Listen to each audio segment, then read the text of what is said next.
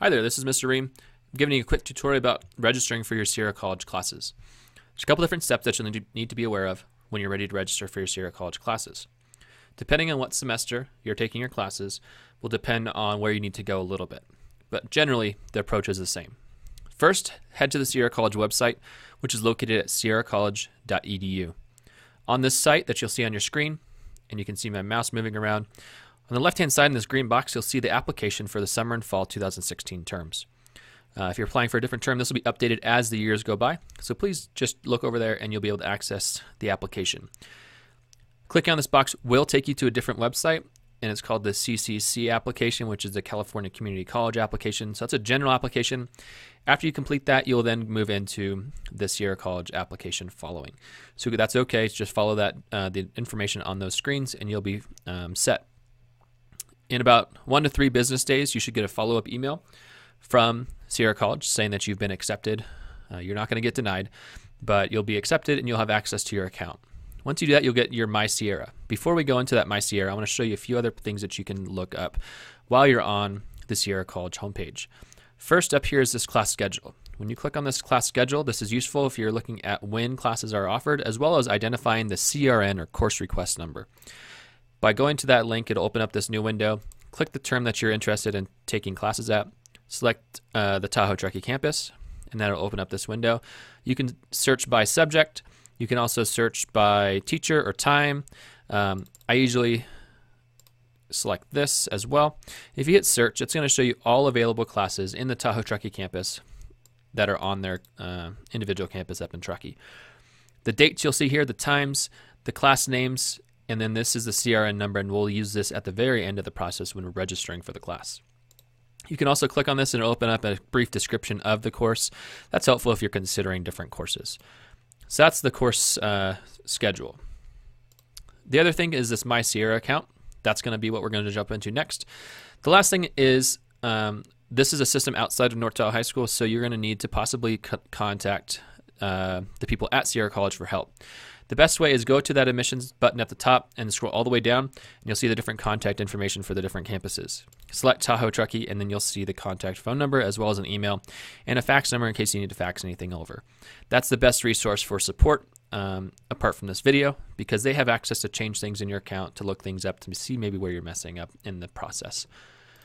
Once you go back, you can click on that My Sierra account, and you'll get into this My Sierra. I've created a dummy account, so I'll be able to show you a few things, but not everything. When you're here, registration, you'll see this window at the top.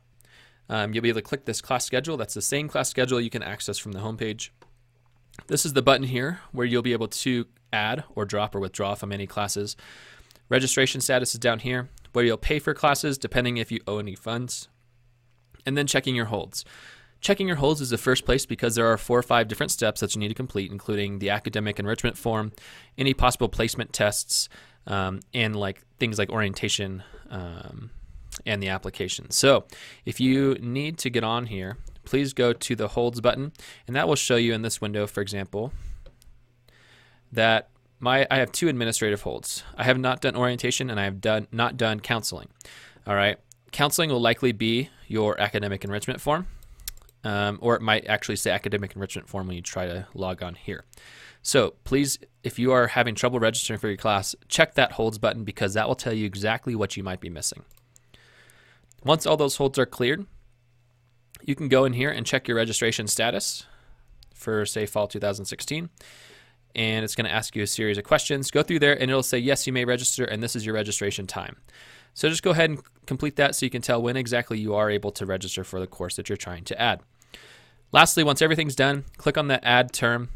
You'll be able to hit submit. I doubt that I will be able to go through because I have those holds, but it'll tell you exactly what time you have to begin starting to register for your classes. Once you get past this page, I won't be able to show you, but I'm going to try to explain it.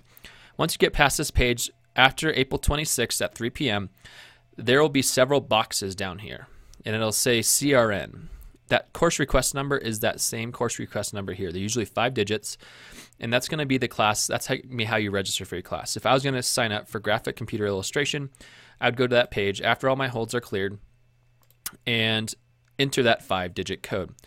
There'll be 5 or 6 different CRN boxes. You don't need to enter it 5 or 6 times. Just enter it once if you're only taking one class. You'll hit next. It will likely confirm, and then it will ask you to pay if you need to pay. Most classes, except for summer terms, are going to ask for $1 per unit. So you'll need a credit or debit card to be able to do that. And then you'll be responsible for any type of lab fees, books, transportation, or anything else that comes along with it. So please just check that out. After that, you should be able to go into down here, My Class Schedule, and look at the schedule of classes once you're actually enrolled. Please do ensure that you've enrolled in the class. We've had in the past where students have gone through all 4 of the steps and did not actually do the enrollment step, and that creates problems. They went through about 5 weeks of class. The professor finally figured out who they were and wondered, why are you not on my roll? We figured it out, but just try to avoid that problem because it does create major issues. So if there's any other questions, feel free to ask. I may direct you to Sierra College for more support, but that is the general process for enrolling in a Sierra College class. Hopefully that's helpful. And again, go Lakers.